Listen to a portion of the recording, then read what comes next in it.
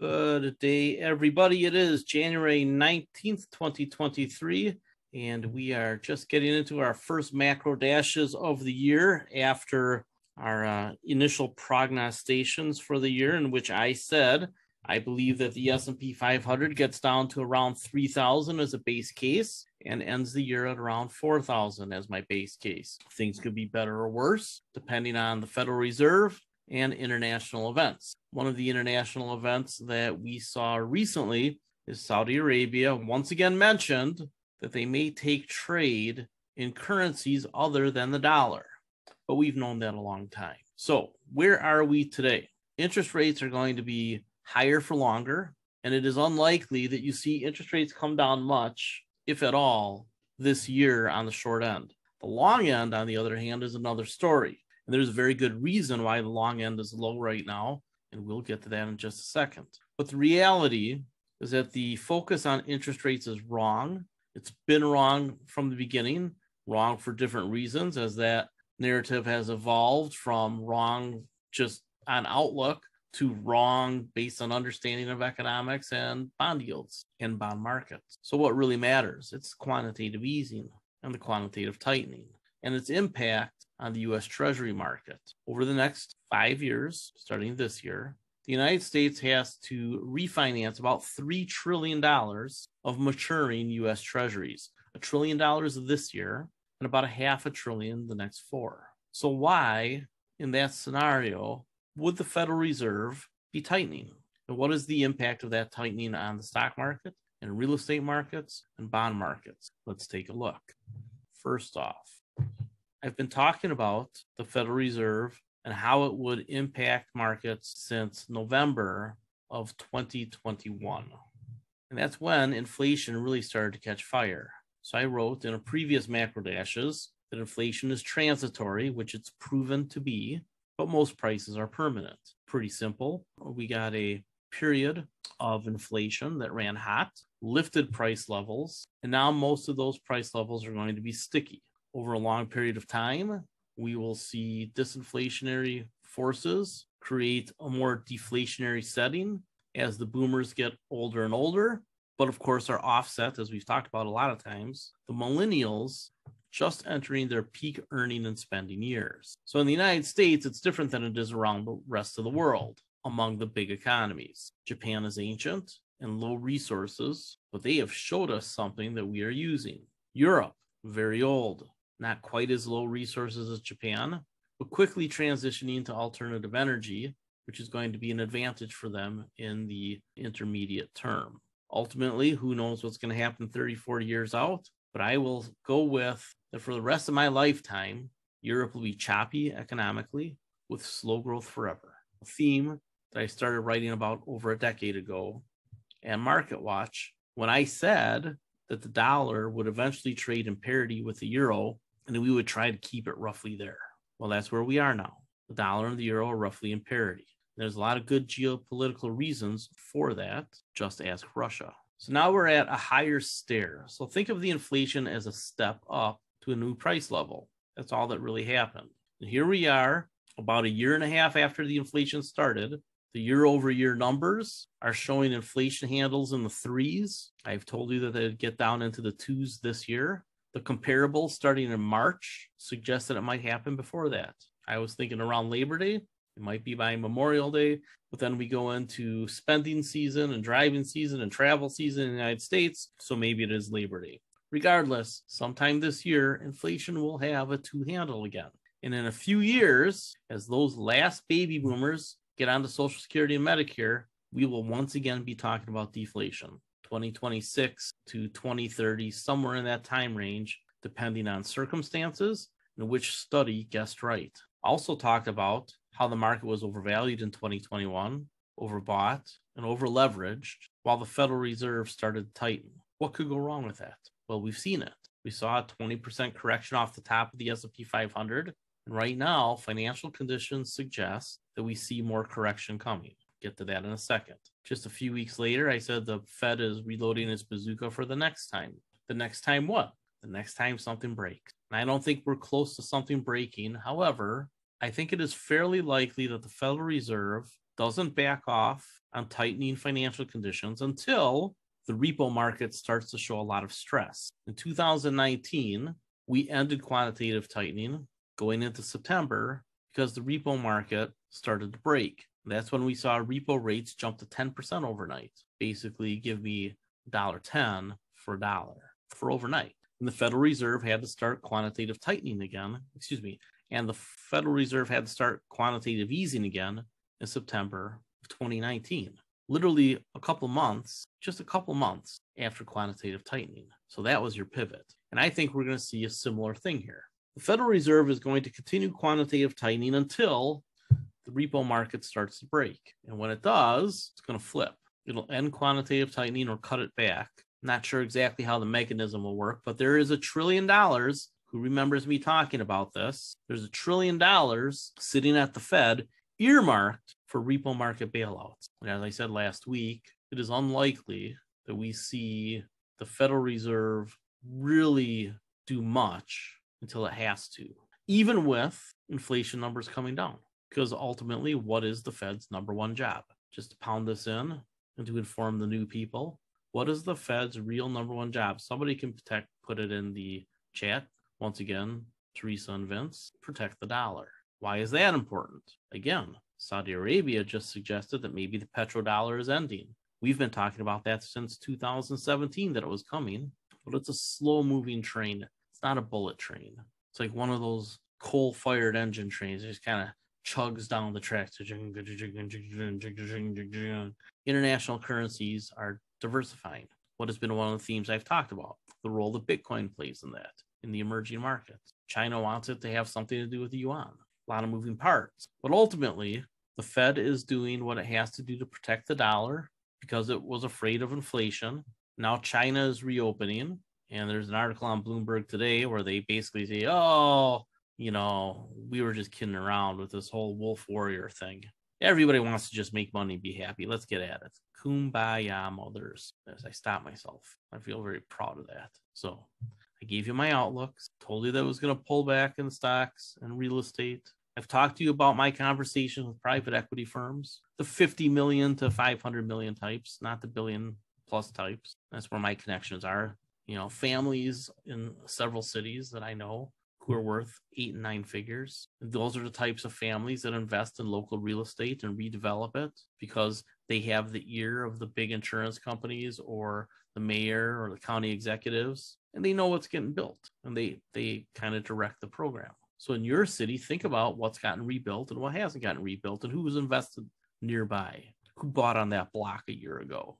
Those conversations are very interesting to me because it reminded me that most commercial real estate are on 5-year notes. A lot of those are coming due this year. About 17% of REITs have to refinance their real estate or part of their real estate. And because it's a 5-year reset, it's roughly 20% a year of real estate gets refinanced on the commercial side.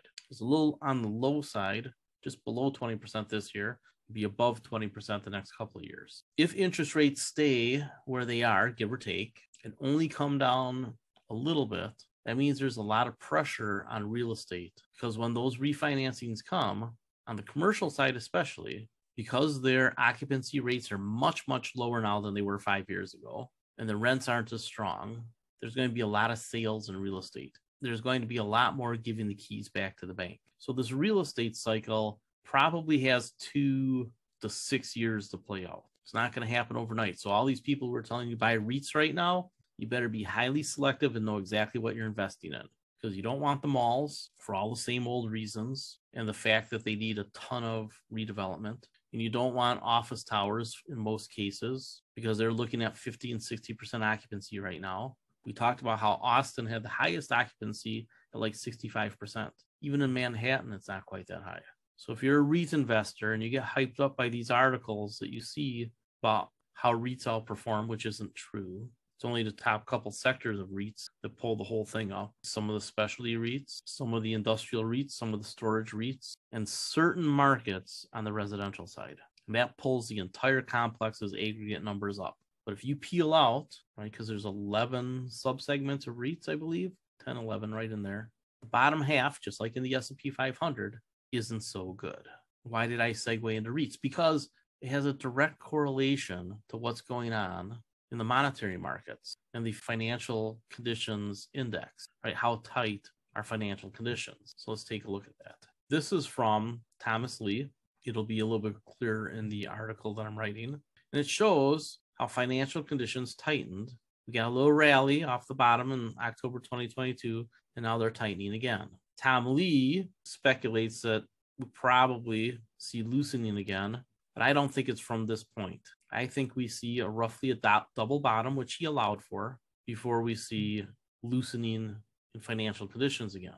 And why is that so important? Again, it has to do with real estate and longer cycles, but it also has to do with the shorter term cycles in the stock market. What do we know about trader narratives? Well, I have told you over and over again, avoid the middle of the market.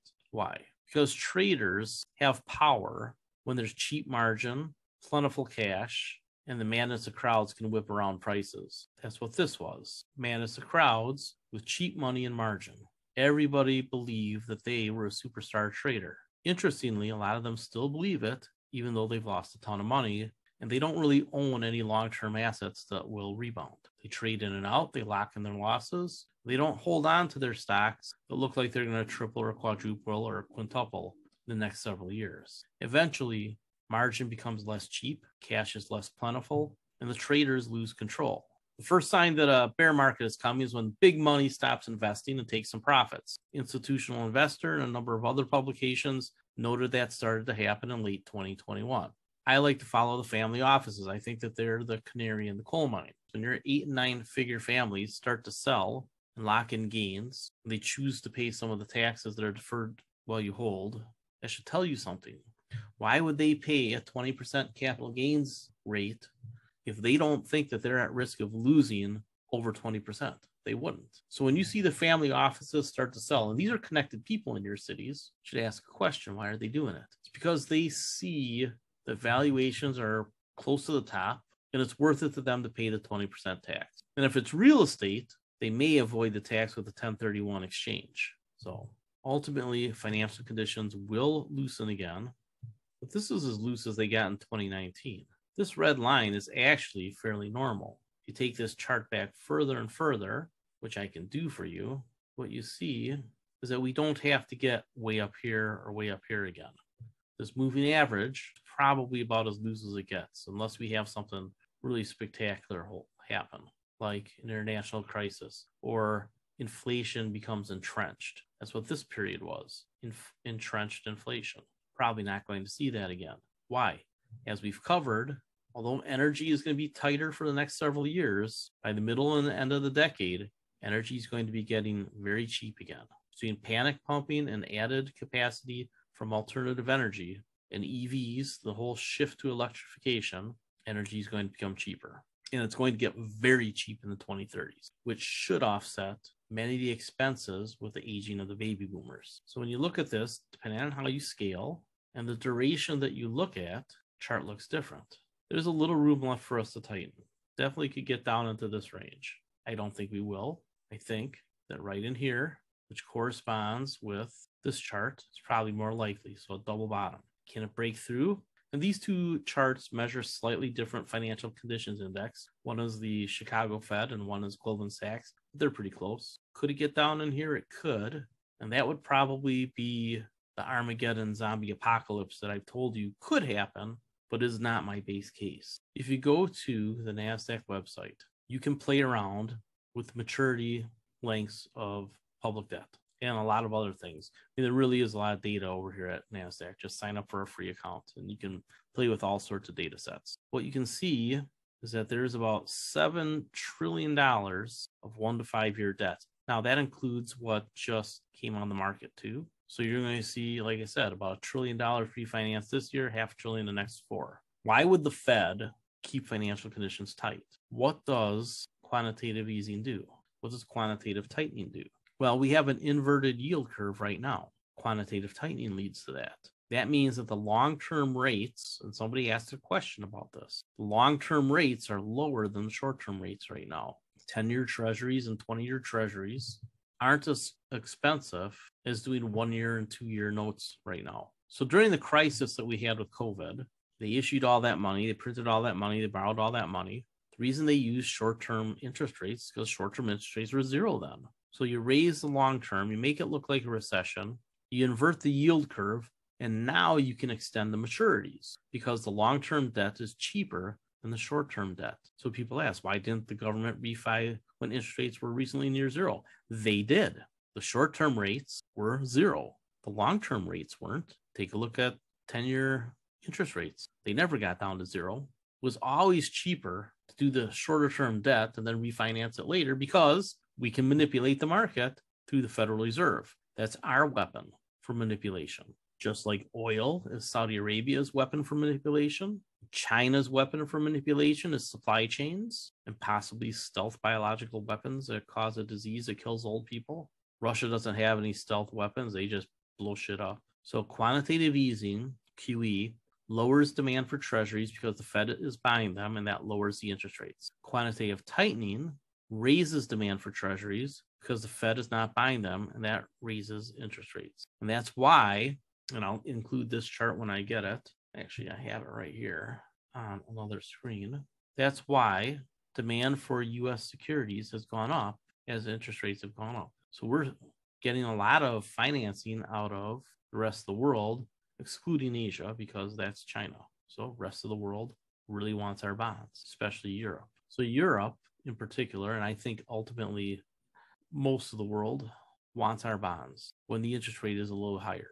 Why? Because our bonds are the safest in the world. And if they can actually get a yield that's higher than they can at home, they'll buy them. Now, these dynamics are fluid. They're cyclical. They're dependent on circumstances. What is one of the things that we learned in the last week? Again, I've mentioned it already, is the petrodollar is slowly going away. And that's not a big deal because oil is slowly going away. What you are about to see is 3 trillion, or about 13% of the U.S. debt, is going to get refinanced out for 10 years or longer, quite a bit of it. And I will say once again, that's just fine because it doesn't really matter what the Federal Reserve does with their balance sheet as far as our debt goes. The Fed balance sheet is there to manipulate long-term bonds, the bond market, the global bond market. We don't need to ever pay off the Fed balance sheet because it's just money that goes back to the Treasury. Who cares? It's money that we take from the left pocket and then we put it into the right pocket because of the way we cross our legs. We never, ever,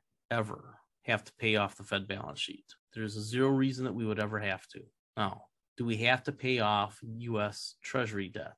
Is there ever going to be a point where we should stop running deficits? Well, I think certainly there is. However, it's never been a very difficult thing to do. Bill Clinton did it in a few years. Barack Obama was on his way to doing it when he got blocked on a bunch of legislation. If we ever just get rid of the loopholes, we don't have to raise tax rates. If we ever just get rid of the loopholes in the tax code, we run a balanced budget. We don't have to cut anything. And eventually the interest expense goes down. Again, the United States, and you better accept this or you're going to never be a good investor. The United States has such huge advantages to the rest of the world that in our lifetimes, probably not in this century, will those disappear. Until Russia and China become real democracies, and we really get to a point where there is kumbaya, and by then it won't matter, because we'll all be working 12 hours a week and, studying science and art again, flying on spaceships. A lot of these things just don't matter because the United States is so freaking strong. By all rights, the dollar should be the strongest currency in the world. Everybody knows it. That's why they're fighting it. Our geography is better. Our labor force is better. Our government is better. Our economic system is better. And all we have to do to balance our budget, which would do what? Send the dollar up, which would hurt emerging markets and almost everybody, hence Bitcoin and a lot of countries diversifying, with the exception of Europe, because they better stay tied to us or they're in trouble until little Vladdy's gone, at least. And we'll see what happens after that. So the United States is immensely strong. The debt doesn't really matter because if we just close the loopholes, that debt goes away. We could spend $1 trillion extra a year on education and income, earned income credit. Would it matter if we just close the loopholes? What loopholes am I talking about? Pretty basic ones. Capital gains, tax breaks on big amounts of money, carried interest, step up in basis, estate tax evasion. It's not hard. It's a lot of money. Just having good computers and a handful more people at the IRS, and then having the laws put in place to balance our budget. And I predict our economy is going to get so hot sometime in the next decade that we're going to run surpluses. Probably at that point, right around 2030, probably, when the millennials are all at peak earning, but they're starting to come off of peak spending, and more boomers start to die. Hear me now, believe me later. That's the way things are going. As far as this year goes, stocks are going to continue to be under pressure because of this, and we're refinancing our debt to be longer term.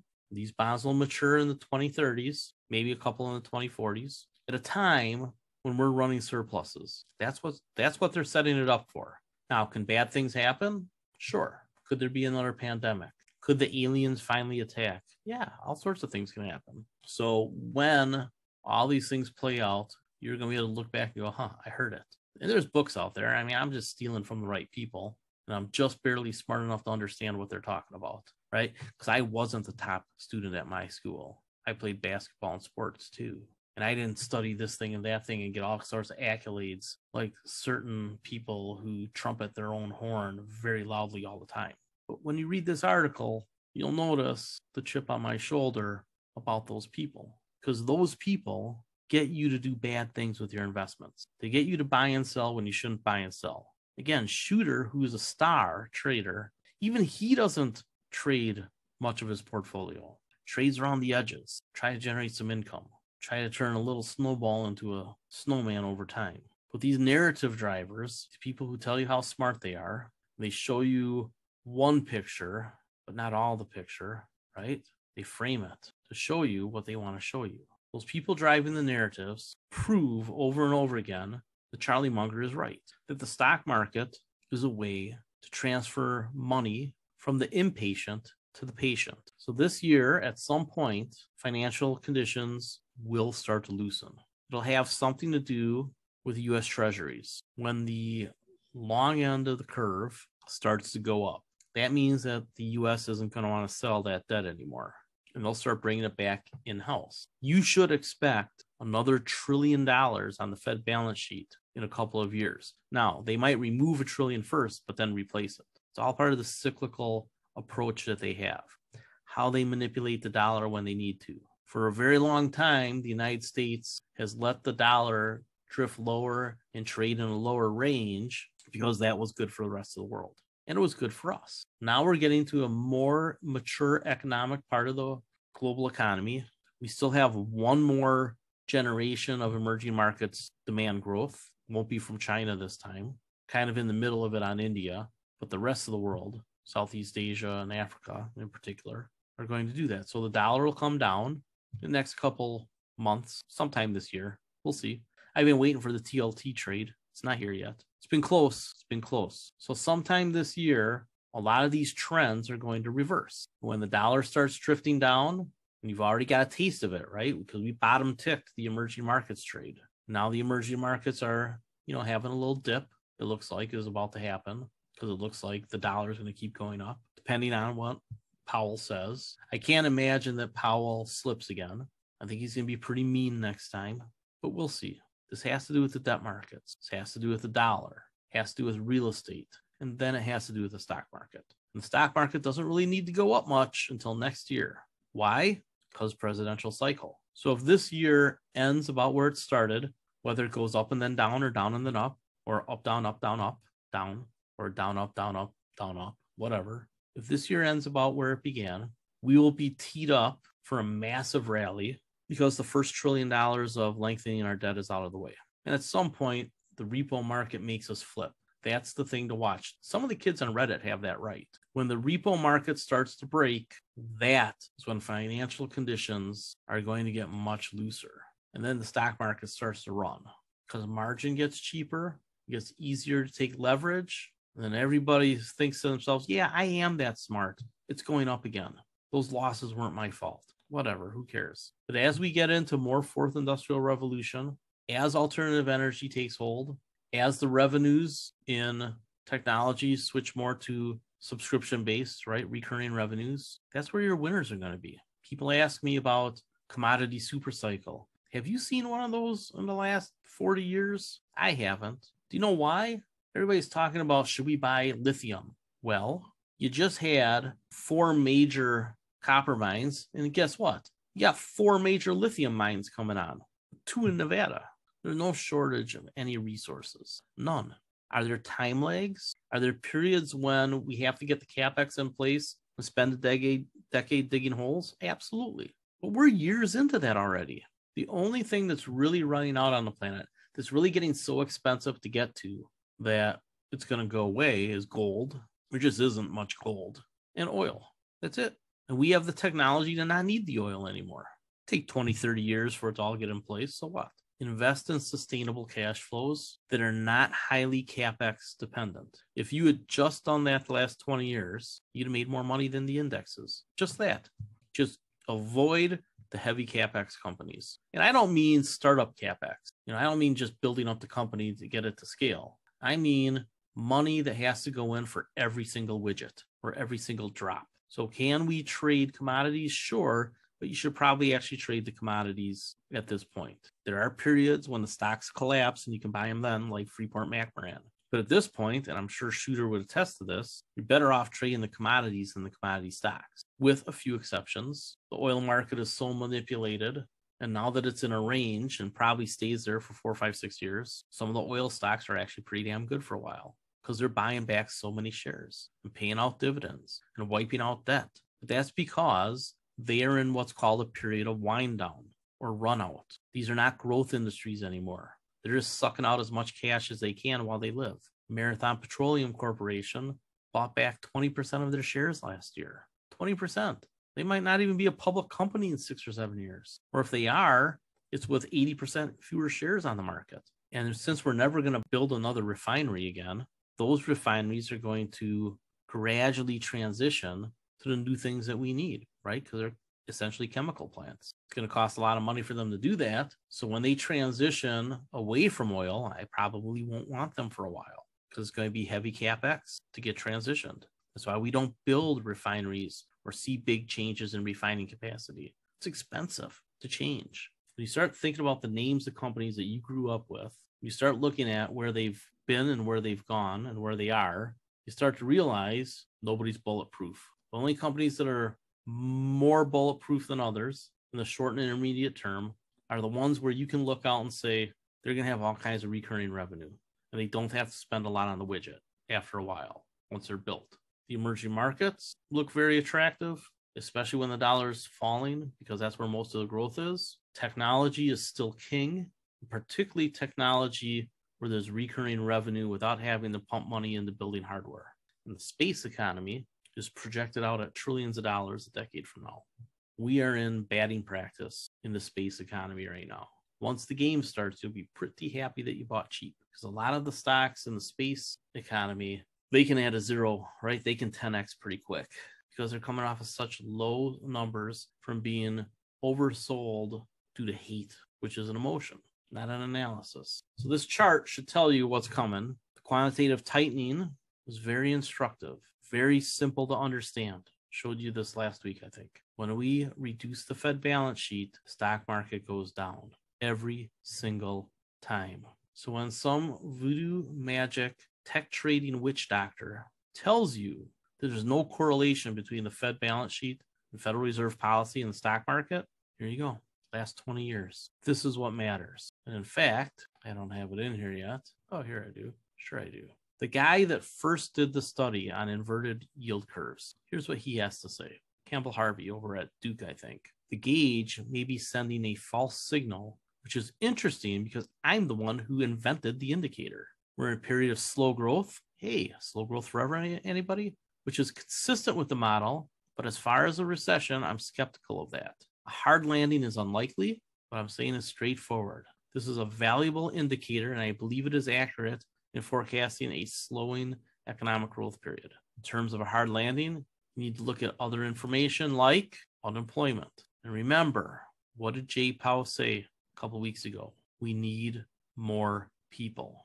Until we get immigration policy that makes sense, it's almost impossible to cause a recession here without just blowing everything up. And why would you do that? You wait for the repo market to start to crack, and then you reverse policy. That's all there is to it. All right. I'll take some questions off here if you got any. Have a great day, and I'll post this in a couple hours.